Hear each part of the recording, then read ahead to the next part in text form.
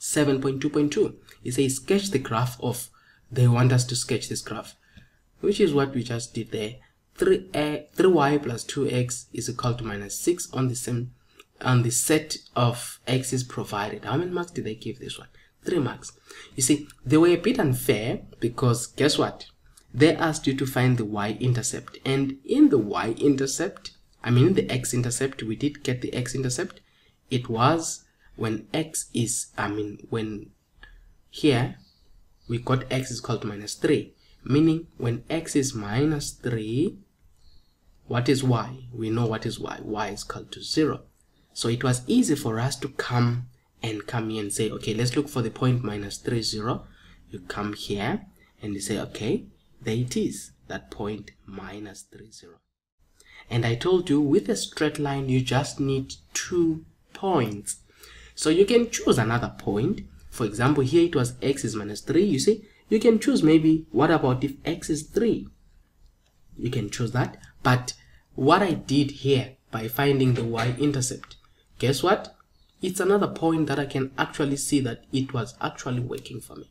You see? So it means when x is 0, y is minus 2. I can use this point now. So it wasn't just a waste of time. So when x is 0, y is negative 2. So there is a point here.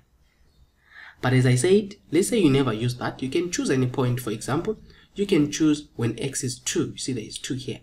You come here on this equation. Let me work it upwards here. To say, what about when x is equal to 2? So you come here and say 3y plus 2 times 2. Remember, x is equal to 2. Is equal to minus 6. And then you take this to the other side. What is 2 times 2? It's 4. So you've got 3y is equal to minus 6 minus 4. Remember, it was positive. When you jump the equal sign, from positive you become negative. Now you check a calculator. What is minus 6 minus 4? It is equal to minus 10. You see? So let me do this. Again, take it a bit down. And again, that is what? That is 3y, which is 3 times y. So you divide by what? You divide by 3, you divide by 3, then you get your y is what? If you use SD on a calculator, it will be negative 3,333. It's not a good number, this one. It's not a good number because it's difficult to plot. You try another one, you know, because you want something that is easier. So already I had that one, but let's try another one. What about saying when x is 3 here? Let's try x is 3 and see what it will give us. So it will be 3y plus 2 of 3, right, is equal to negative 6, right? So 3y is equal to, when you take this to the other side, is positive to negative. So it's minus 6. 2 times 3 is minus 6. You see that? When you do that, you add, keep the sign, which is negative 12. This one will work. 3y or 3 times y is that. Divide by 3, divide by 3. It's just a repetition of what we did. Now we can get a whole number. See? 3 into 12 is 4. Y is minus 4. So we have coordinates. When x is what? When x is 3, what is what? Y is negative 4. You can also have it here. When x is 3, y is negative 4. They want to see these. So remember how you plot them. You say x is 3, you're here. Y is negative 4, you're here. So we expect a point there. And my straight line has to pass through all the points that I'm drawing. If it doesn't, something is wrong. So when I'm drawing this point, I can start from here because, you know, sometimes it's difficult to make that straight line. Look at this. You see? It all lies on that. And then even here, I must continue if I was supposed to continue for the remainder of the graph. Then you label it. What is the graph? Remember, you need to give name to your graph. What was the name of the graph? 3x plus 2y is equal to minus 6. Then you're going to say this is 3y plus 2x is equal to negative 6. So you just have to erase there and make this a what? A y. Alright, so this is the graph. So guys, that's how you plot 3 marks. It's not difficult, as I say, but it's very important for you to get all your marks. Alright, now let's move on to the other question. Again, it was still question that is on graphs. I think says 3 points A, B, and C are points on a straight line graph. Okay, you see, we are still dealing with what? A straight line graph. Use the points to determine the equation of a line. Wow. Okay, let's take it nice and easy. I want to write it again. We have got A. Okay, I don't like that. I prefer this one. We have got A being negative 2/3 and 1. That's my A.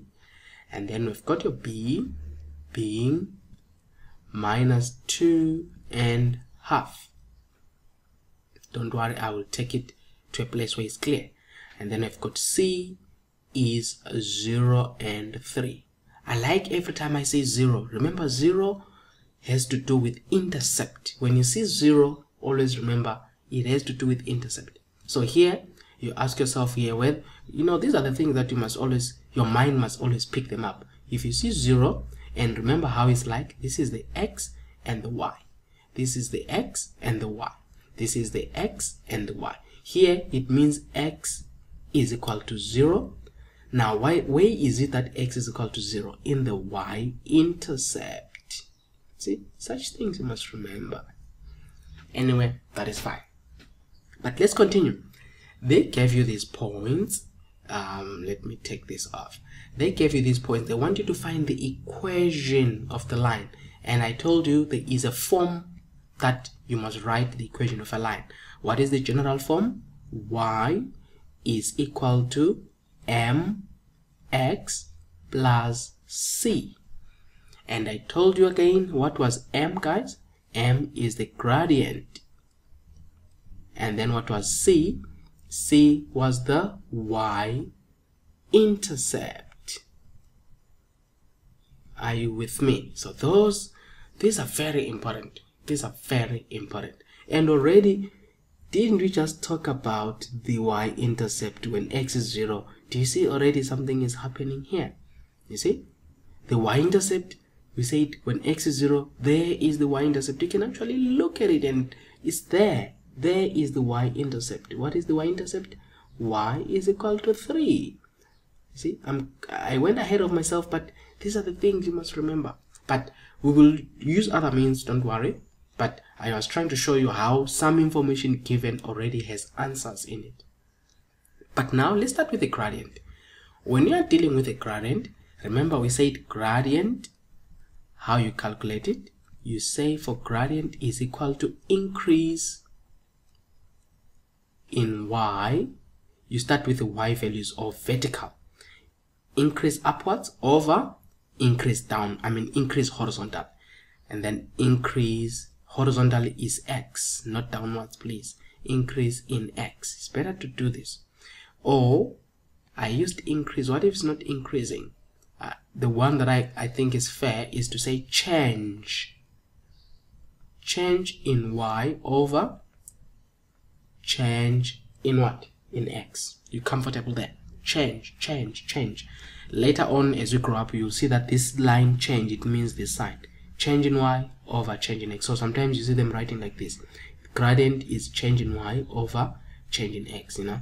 I'm trying to make you look, if you write this, you know, for your teacher saying, you're growing, hey? But that's not for your level. But I was just trying to show you what they mean there. Let us continue. Now, what is the change? It's up to you. Remember, it's a straight line. Now, there's something I want to bring in as a foundation again. Let's do this. This is the Cartesian plane. I want to draw a straight line. This is y. This is x. And I'm going to draw a straight line. And the straight line will be like this. Right? And I told you every point that lies on this line can be used to find the equation of a straight line. Now, what you need to know, if this was A, this was B, this was C, this was D, this was E, there is a special term that we call A, B, C, D. We are saying A, B, C, D, E, we say they are collinear, meaning they lie on the straight line. They lie on the same straight line. Now, because they lie on the straight line, one thing you must know is that their gradients is what? Is the same. Okay, so if here the gradient was, for example, 5, I expect the line also to have the same gradient of 5. I expect here to have 5. I expect here to have 5. So it doesn't matter if you're finding the gradient, you can choose this point and this point, you still get a 5. You can choose C and D, you can choose A and B, you can, whatever case, as long as it is a straight line, the gradient is the same. Why am I telling you that? I'm saying here, you're going to say change in y over change in x. You ask yourself, but I've got A, B, and C. It doesn't matter. Choose any of them. You can say, okay, just to show you the proof, let us choose A, B. We want to choose A and B to find the gradient using AB. So if you're going to find the gradient using AB, change in y. I said sometimes it's good to write it like this so that you can see the y changing. You can write A on top, which is minus 2 over 3 and 1, and write B at the bottom, which is minus 2 and 1 over 2. It makes it better. So if you say change in y, remember this is x and this is y. There is the y. So how do you do change in y? You can start from the top. You can say 1 minus half over, remember we started from the top, over change in x. You do the same thing with the x. You also start from the top. Don't change the sequence.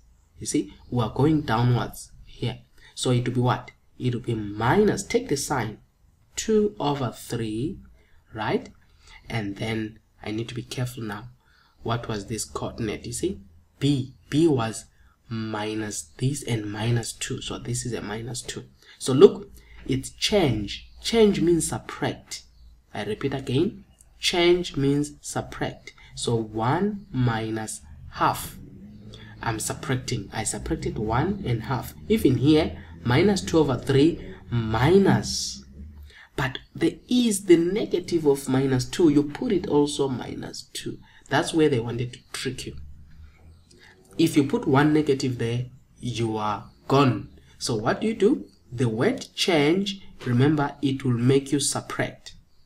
Change will make you subtract. So if you have already two negatives, you write them. There is 1, there is 2, but that change is still there.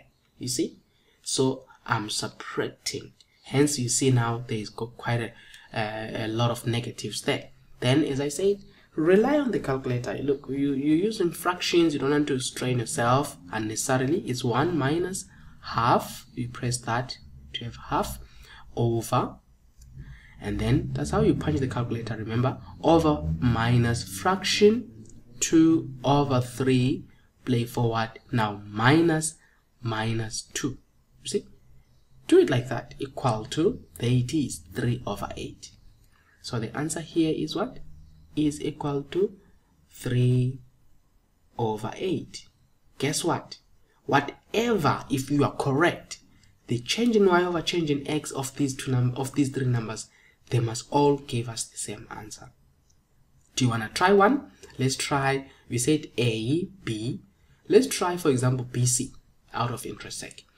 How will you find the gradient using this BC? Let me delete this. Now BC, I'll write here B, which is minus 2.5, and I'll write C, which is 0 and 3.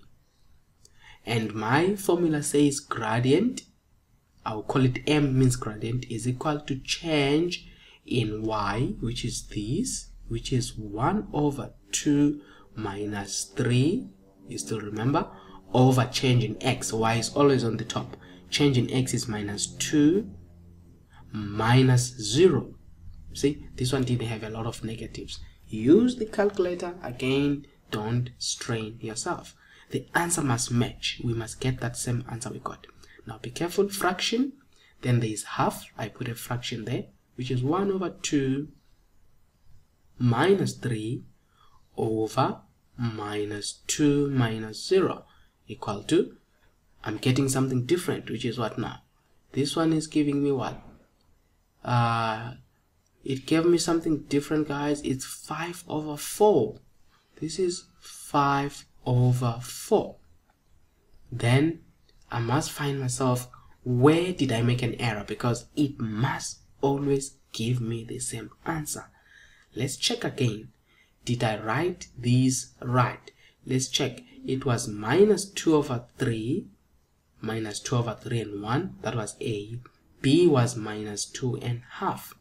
I think that's what we did, which is change in Y, which is 1 minus half, over change in X, which is minus 2 over 3 minus 2. Let's redo this with a calculator and just see what if I made an error there. Let's do it, which is 1 minus fraction 1 over 2. We agree?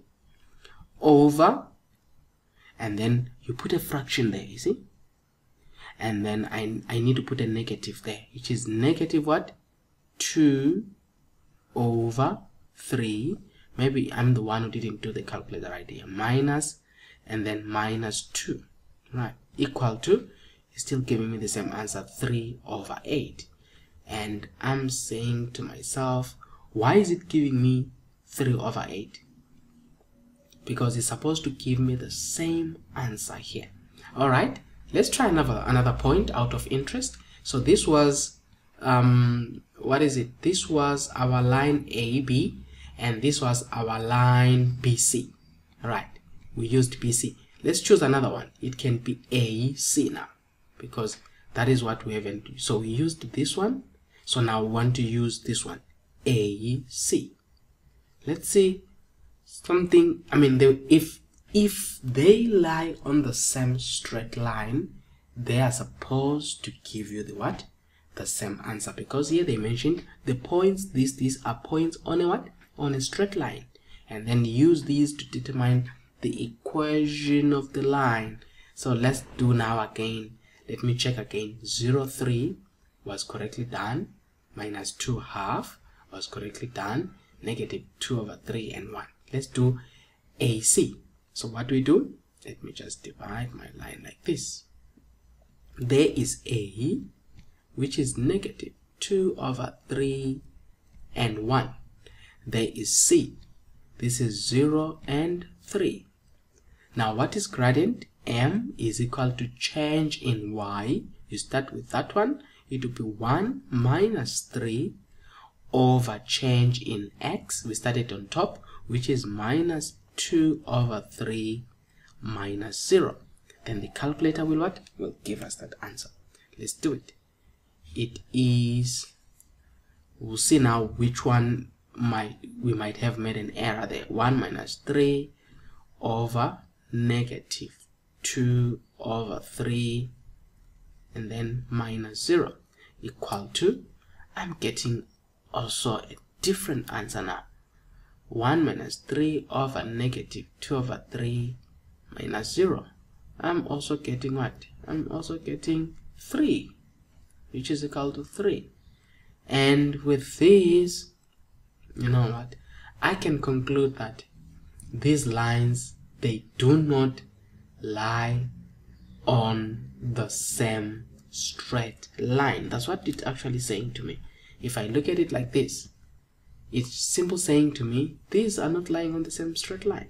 Because if they were lying on the same straight line, they were supposed to be giving me the same answer. Alright, so I think maybe at that stage, we can say this question 7.3 was an error.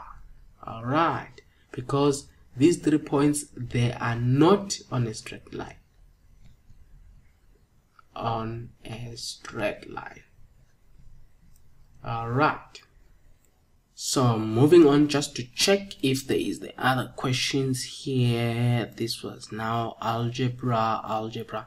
So this was the end out of 75 marks. So yeah, it was a good paper only for this 4 marks. I think that was the error, and otherwise the paper itself was a good paper here. So on this case, unfortunately, one couldn't find the equation of a straight line. So it was supposed to be y is equal to mx plus c. But we did talk about c, remember. We said this was actually c. So it's y is equal to mx, we can write that, plus 3. But the problem was the m, because you don't know now which one to choose. Are you going to choose this one which says m is 3 over 8? Are you going to choose this one which says m is 3? Are you going to choose the other one which says m is 5 over 4? So you see, it's difficult at that stage. But once you get your m, if m was 3, so we're going to say y is equal to 3x plus 3. That is when, if it was matching, that the gradient was 3. Alright, so that is how you solve these questions, guys. And I'm going to attempt again another paper, which will at this stage prepare you or put a good foundation as you prepare for your graphs and graph sketching. Join me again in another revision session. Thank you.